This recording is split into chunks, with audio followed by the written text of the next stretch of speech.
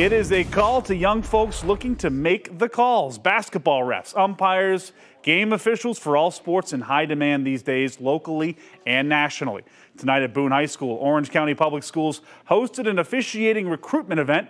The goal, obvious: get young men and women interested in officiating because they are sorely needed.